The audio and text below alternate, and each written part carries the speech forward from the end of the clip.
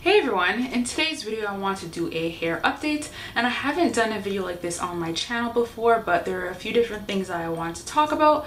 And before I begin this video, I did want to mention that I am filming on a different camera. The camera that I normally film on is this DSLR, but it's having some issues right now. It is currently off, but it is still on, so I'm just gonna have to let the battery partially drain out and then take that out. So yeah, sorry about that, but I am filming on a different camera, so hopefully the volume and the focus and everything else is good. And it is a flip up screen camera, so I'm gonna really try not to look at the top of the screen. I'm just gonna try to look directly in the camera, so hopefully everything works out.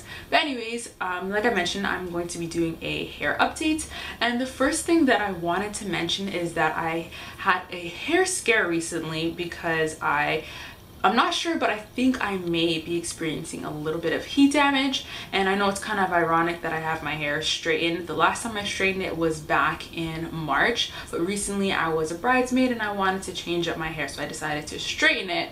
So during that time, so from March till when I straightened it last, after I washed my hair, I noticed that some of the ends were a little bit stringy, and I just got really scared because my hair was not curling back up to the way that it normally would. So I did a little bit of research online, and I didn't want to be in denial that my hair was experiencing heat damage, but I also didn't want to like jump the gun and cut it off right away. So I just did a little bit of research, and I noticed that sometimes it could take a little bit of time to recover from it. So I'm just kind of in that process of giving it deep treatments and just taking really good care of it, and hopefully I don't have the heat damage. But I did cut off a few of my ends, so I won't know until I fully wash my hair, and then after I kind of figure out like if I am having heat damage or if I am recovering from it. So let me know if you want me to keep you updated on that. And the second thing I wanted to mention is that I want to potentially dye my hair, which I'm so excited for. I'm the type of person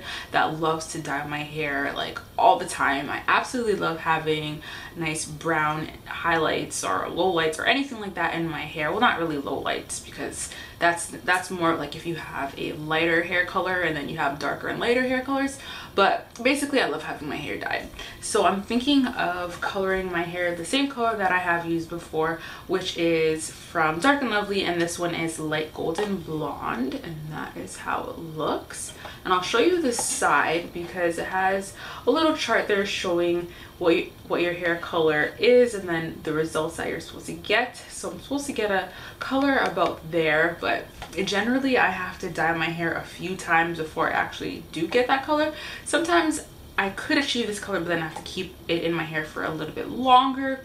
But what I want to do if I do dye my hair this color is use a toner, because all the times that I've dyed my hair I've never used a toner. And as you can see, this has lots of warm tones in it, so I wouldn't mind having more of a cooler ashier tone. So that's something that I will definitely try to do to see if it works out in my hair. But this is the color that I'm thinking of dyeing my hair, and not all over. I would just be doing like a balayage or highlights, something like that.